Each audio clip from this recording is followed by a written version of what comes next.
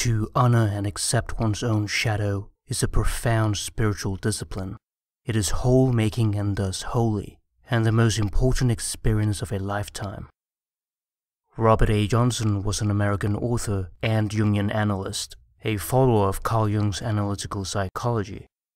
At the age of 11, he had a near-death experience in a car crash and was rushed to the hospital. He found that the nothingness, the blackness, was also the ecstatic world. He saw the world golden in visions. When they saved his life and the vision stopped, he could not bear to live. In therapy, he was convinced to live because without the human faculty, he could not see the things which he treasured so much. Robert had a great difficulty with the outer world. At one point he was known as Parsifal, an innocent fool. He experienced many slender threads between life and death during his life. Exploring the inner world helped him tremendously. His encounter with Jung was decisive. He wrote, "Dr. Jung told me to spend most of my time alone, have a separate room in the house to be used for nothing but inner work, never to join any organization or collectivity. Dr. Jung told me that the unconscious would protect me, give me everything that I needed for my life, and that my one duty was to do my inner work. All else would follow from this." He said it was not the least important whether I accomplished anything outwardly in this life, since my one task was to contribute to the evolution of the collective unconscious. At the age of 54, and feeling lost in his life, Robert visited India alone. After a long and exhausting trip, and having lost his luggage, he went to his hotel and wanted nothing else than to sleep the whole day. He looked outside the window and was struck by the beauty of the sight. He experienced the golden world a second time, after many decades. He was given a second chance. If you trust the inner world, it will take care of you. The golden world is there all the time. It is a misconception to think that we produce it or earn it. It is not some other place or time, but a state of consciousness, an experience open to anyone, at any time and at any place. The kingdom of God is within.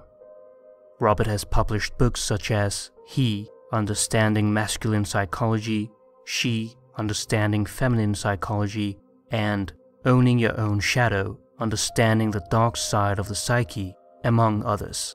We will be focusing on the third one. In our times, the water of life lies not in the external world, but rather within. The exploration of our inner world is the most important task in our lives. For this, one must go beyond the ego, what we are and know consciously, and delve into the shadow. Robert refers to Jung's early usage of the term, the part of us we fail to see or know, anything that is part of the unconscious. There are many misconceptions regarding the concept of shadow. It is commonly seen as evil, dark, and something to be avoided. However, this is not the case. The shadow is not a detached thing that is not part of oneself, or the embodiment of the devil. It is a part of you. It cannot and should not be avoided, for you will be going against yourself. We all have a shadow walking behind us, both literally and metaphorically. It is the mirror image of ourselves that we cannot see. It represents those aspects that we lack. It has a compensatory role that seeks to restore a wholeness of personality. For instance, the shadow of a criminal would not have murderous impulses, but the opposite: sincerity, relatedness, tenderness, etc. The shadow of a shy person would be assertiveness, commitment, responsibility, etc. By displaying only the pleasant parts and highlights of oneself, and by denying one's emotions and inner feelings, because one wants to, for example, be likable or avoid conflict, one will build resentment that will go directly to the shadow and be projected onto others unconsciously. We must recognize that we are capable of both good and evil. That is the only reality. To deny darkness is to deny half of oneself. With this in mind, most of us strive for a life of goodness, tranquility, and happiness. The shadow is not to be seen as our enemy, but our friend. It contains pure gold, waiting to be integrated into our personality. The shadow only becomes hostile when it is ignored or misunderstood. That is when it takes control of us, because we are not willing to. You can either be led and guided in life by your shadow, or be dragged through life by it, leading to neurotic behavior. It is not good that makes holy, it is the union of both good and evil that gives way to the transcendent. So, how does the shadow originate? Our refused and unacceptable characteristics do not go away. They only collect in the dark corners of our personality. When they have been hidden long enough, they take a life of their own, the shadow life. If it accumulates more energy than our ego, it erupts as an overpowering rage. Someone once told Jung, "How do you find your shadow?" He replied, "How do you find the dragon that has swallowed you?" By definition, the shadow is a part of you that you don't know. You don't talk about your own shadow. If you can talk about it, it is already conscious and no longer shadow. As such, other people are more likely to see your shadow first, an embarrassing reality. We're all born whole, but somehow culture demands that we live out only part of our nature and refuse other parts of ourselves. We divide the self into an ego and a shadow because our culture insists that we behave in a particular manner. This is our legacy from having eaten of the fruit of the tree of knowledge in the Garden of Eden, gaining consciousness of good and evil. The shadow can also be seen as sin, and the self as the figure of Christ. Culture is the great leveling process.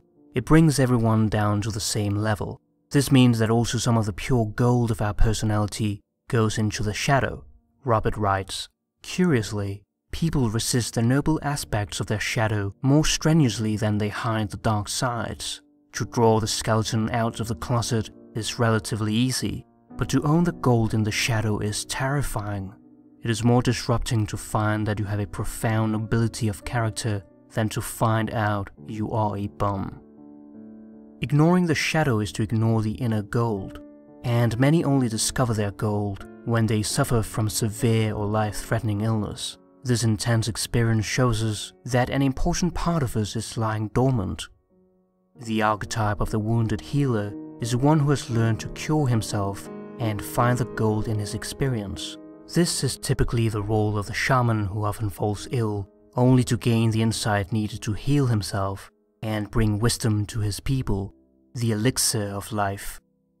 As we reach adulthood, we have a clearly defined ego and shadow, a system of right and wrong. The religious task is to restore the wholeness of personality. Religion means to put things back together again, to connect whatever is fractured. This is the job of the religious life. We modern people are broken within. The truth is hard to bear, and we do not want to hear that there's something in the world more important than our ego. Something needs to die. Not our bodies, but the ego. Robert writes, "Generally, the first half of life is devoted to the cultural process, gaining one's skills, raising a family, disciplining oneself in 100 different ways. The second half of life is devoted to restoring a wholeness, making holy of life." Robert uses the image of the teeter-totter or seesaw to illustrate our personality. On the right side we have our acceptable qualities, the righteous side, and on the left side we have those qualities that are unacceptable, the forbidden side. No quality can ever be discarded. It can only be moved between these two sides of the seesaw. A law prevails that most of us choose to ignore completely. The seesaw must be balanced if one is to remain in psychic equilibrium. If one indulges characteristics on the right side, they must be balanced by an equal weight on the left side. The reverse is equally true. This instability is what causes mood swings, or suddenly acting as a completely different person. On the other hand, if the seesaw is too heavily loaded, it may also break at the center point. This is a psychosis or breakdown. While we take the balance of, say, our body temperature for granted, we rarely recognize that the psyche also has its way of keeping a balance. This idea is illustrated in a medieval manuscript of the Tree of Knowledge, produced from Adam's navel. On the left, the Virgin Mary is clothed as a nun, picking fruit from the tree and handing it out to a long line of penitents for their salvation. Eve, naked, stands on the right, picking fruit from the same tree, handing it out to a long line of people for their damnation. This single tree gives a dual product. Whenever we pluck from the fruit of creativity, our other hand plucks the fruit of destruction. We would love to have creativity without destruction, but that is not possible. Our resistance to this insight is very high.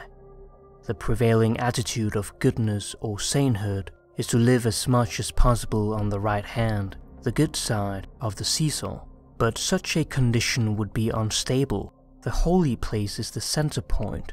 While we must hide our dark side from society, we should never hide it from ourselves. Robert writes, "Of course we're going to have a shadow. Saint Augustine, in The City of God, thundered, 'To act is to sin. To create is to destroy at the same moment. We cannot make light without a corresponding darkness.'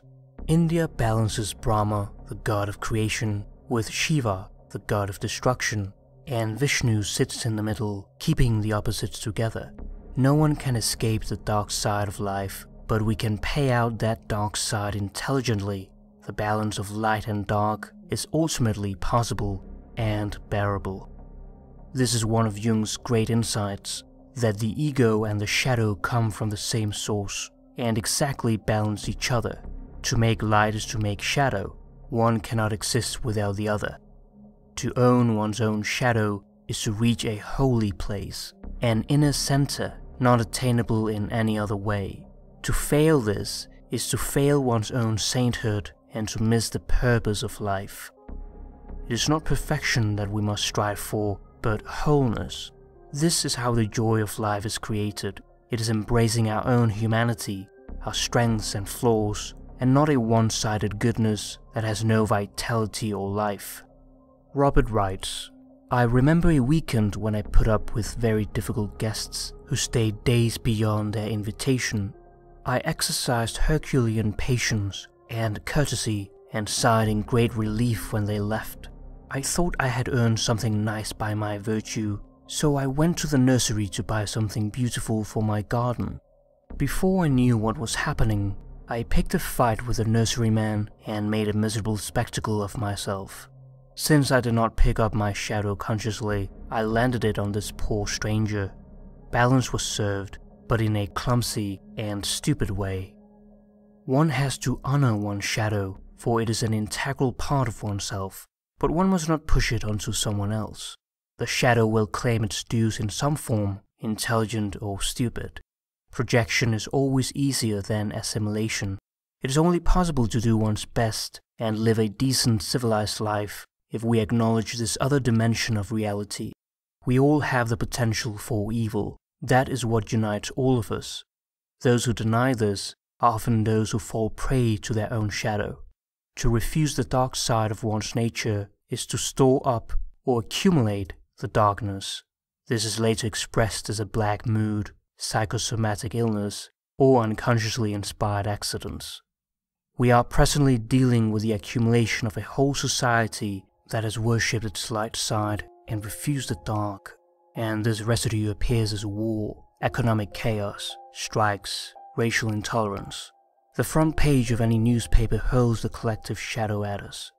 We must be whole whether we like it or not. The only choice is whether we will incorporate the shadow consciously and with some dignity, or do it through some neurotic behavior.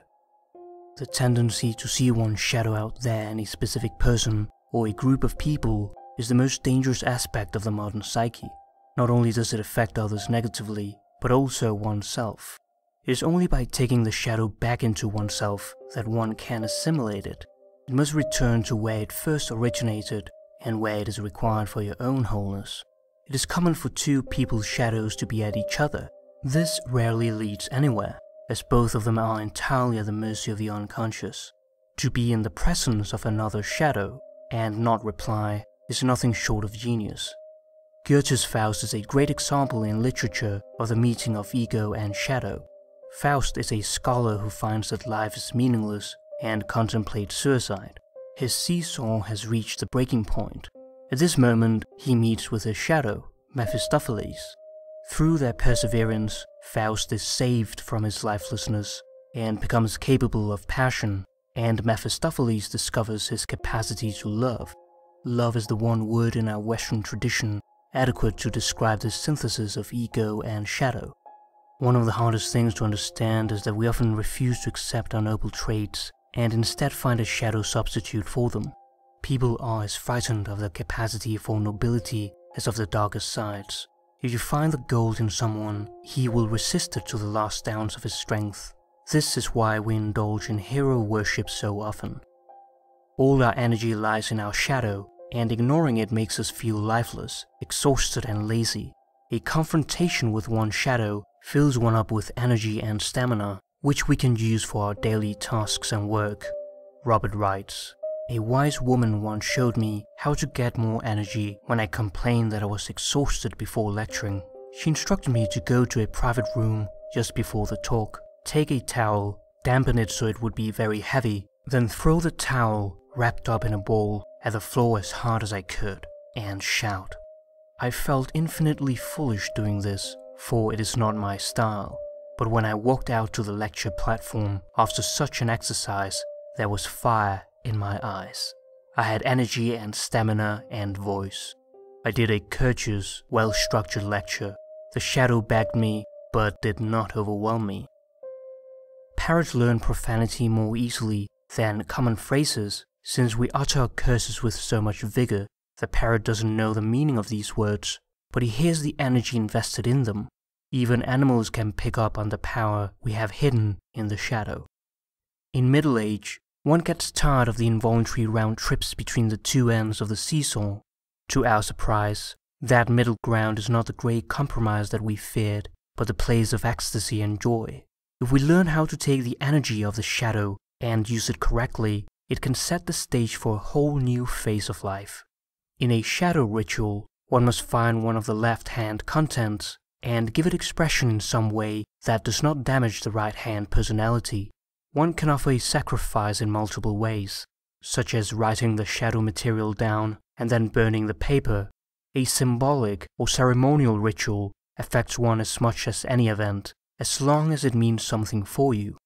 All healthy societies have a rich ceremonial life to pay out their shadow in a symbolic way, through fasting, sacrifice, sexual abstention, etc. We must acknowledge the whole of reality, destruction and creation, evil and redemption. Our fondness for the light blinds us to the greater reality and keeps us from this larger vision of wholeness. Paradox is that water of life we need so badly in our modern world.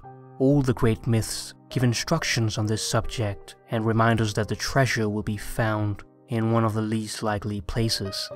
Strangely, the best can come from the most neglected quarter. We will go to almost any length to avoid this painful paradox, but in that refusal, we only confine ourselves to the useless experience of contradiction. Contradiction brings the crushing burden of meaninglessness. One can endure any suffering if it has meaning, but meaninglessness is unbearable. Contradiction is barren and destructive, yet paradox is creative. It is a powerful embracing of reality. Every human experience can be expressed in terms of paradox. Day is comprehensible only in contrast to night. Masculinity has relevance only in contrast to femininity. Activity has meaning only in relation to rest. Up is only possible in the presence of down. Where would I be without you? Where is joy not bounded by sobriety? To advance from opposition, always a quarrel, to paradox, always wholly, is to make a leap of consciousness. That leap takes us through the chaos of middle age and gives a vista that enlightens the remaining years of life. Winning and losing, eating and fasting, earning and giving, these are not opposites, but are all necessary to the human condition.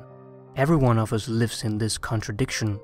So what do we do with this apparently insufferable contradiction? That is essentially the question that is at the base of every neurotic dissociation and every psychological problem. If we go at the question wrongly, we are bound in a neurotic paralysis in which we can do nothing. We cannot act or be still.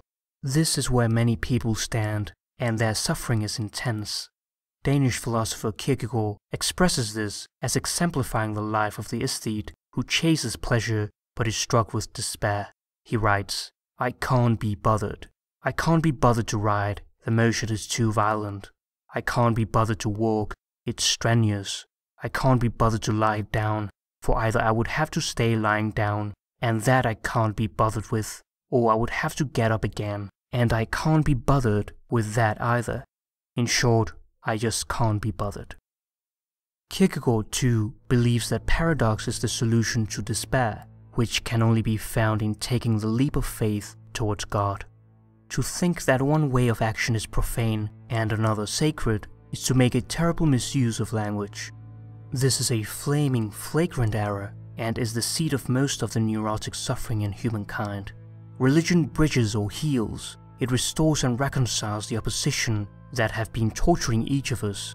It helps us move from contradiction, that painful condition where things oppose each other, to the realm of paradox, where we are able to entertain simultaneously two contradictory notions and give them equal dignity. The English poet William Blake also spoke about the need to reconcile both the light and the dark parts of the self. He said we should go to heaven for form and to hell for energy, and marry the two.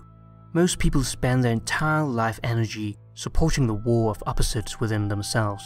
This only brings despair. In the miracle of the paradox, it is good to win, it is also good to lose, it is good to have, it is also good not to have. Each represents a reality, a truth. To stay loyal to paradox is to earn the right to wholeness. Fanaticism is always a sign that one has adopted one of the pair of opposites at the expense of the other. The high energy of fanaticism is a frantic effort to keep one half of the truth at bay while the other half takes control. This always yields a brittle personality of always being right. But what has paradox to do with the shadow? It has everything to do with the shadow, for there can be no paradox, that sublime place of reconciliation, until one has owned one's own shadow and drawn it up to a place of dignity and worth. To own one's own shadow is to prepare the ground for spiritual experience, conflict to paradox to revelation. That is the divine progression. Who does not spend much of his time debating whether to do the disciplined task or to goof off a bit longer and stay in dreamy nowhere? Neither is holy, but exactly in the paradox between them lies the holy place. To be in a situation where there's no way out, or to be in a conflict where there's no solution, is the classical beginning of individuation or self-realization. In this state, the unconscious wants the hopeless conflict in order to put ego consciousness up against the wall, so that one has to realize that whatever one does is wrong. This is an act of humility that invites one to see beyond the ego to that which is greater than ourselves. We know that the mandala is the holy circle that represents wholeness, the self. Mandalas are devices that remind us of our unity with God and with all living things. In Tibet, a teacher often draws a mandala for a student and leaves him to meditate on the symbol for many years before he gives the next step of instruction. The mandala, however, is an idea that is rarely talked about. The mandala also has a healing effect, but its form is somewhat different. It is an almond-shaped segment that is made when two circles partly overlap. This symbol signifies nothing less than the overlap of the opposites that we have been investigating. It instructs us how to engage in reconciliation. We can often see Christ or the Virgin Mary in its center. By definition, Christ himself is the intersection of the divine and the human. He is the prototype for the reconciliation of opposites and our guide out of the realm of conflict and duality. When one is tired or discouraged by life, that one can no longer bear to live, the mandala shows what one may do. When the most Herculean efforts and the finest discipline no longer keep the painful contradictions of life at bay, we are all in need of the mandala. Our own healing proceeds from that overlap of what we call good and evil, light and dark. It is not the light element alone that does the healing.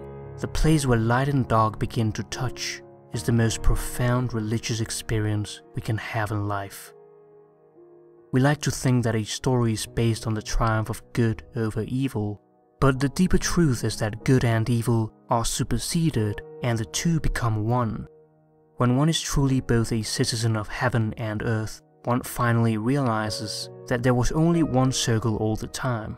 This is the fulfillment of the Christian goal. The two circles were only the optical illusion of our capacity and need to see things double. If one makes a mandala in the privacy of one's interior life, it is heard for more than 1,000 miles. People often asked Jung, "Will we make it?" referring to the cataclysm of our time. He always replied, "If enough people will do their inner work." The acknowledgement of one's shadow diminishes shadow projection and helps to contribute less to the general darkness of the world by not adding to the collective shadow that fuels war, division, and strife.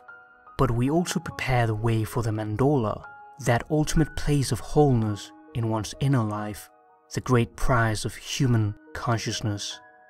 In the 4 quartets, T.S. Eliot writes, "The fire and the rose are one."